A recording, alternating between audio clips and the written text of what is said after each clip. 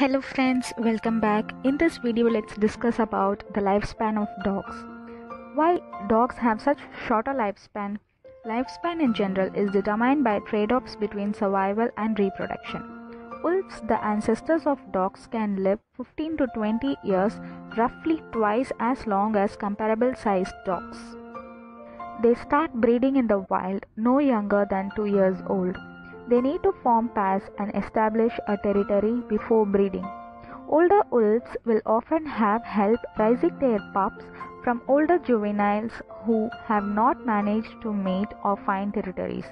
In contrast, most dogs can breed from 6 months to 12 months of age, and they don't benefit from having territories, pair bonds, or packs. Whereas wolves breed until they die, dog breeders will usually retire older females.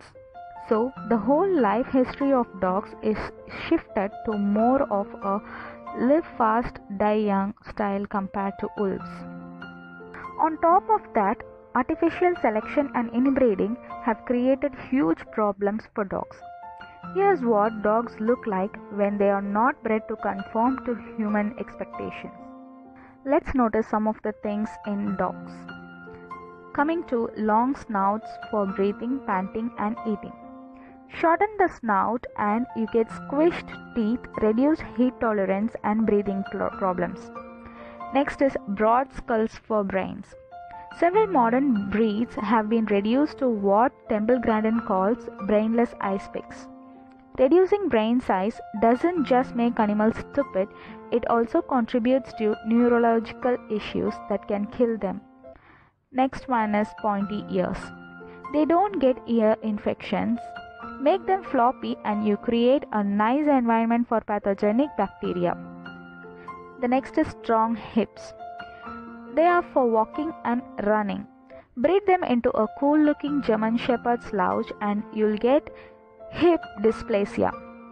Slender lithiforms. Carrying extra weight puts increased wear and tear on all body systems. Striving to breed an idealized type while ignoring basic physiological necessities doesn't create a robust organism.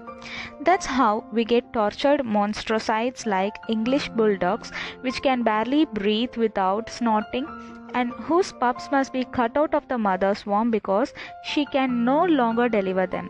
Even seemingly harmless traits often bring a higher probability of serious health problems.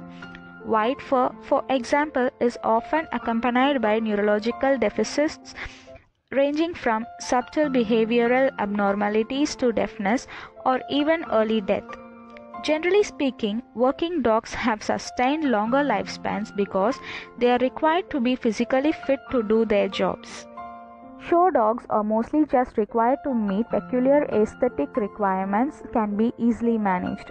The lethargy resulting from chronic health problems is actually a positive for champions who dominate the gene pool even if it shortens their lives. Loss of genetic diversity also shortens lifespans.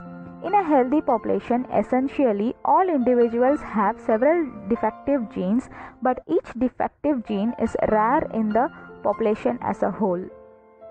When the population experiences a genetic bottleneck, that is, only a few individuals get to breed, any defects they have will spread to a large proportion of the population. That means when these individuals mate, a large proportion of their offspring will carry 2 copies of the genetic defect and therefore be unhealthy. Unfortunately, for the last century or so, dog breeders have actively pursued a misguided strategy of purifying breeds by demonizing crossbreeding and allowing only champions to breed. Health-wise, this is terrible.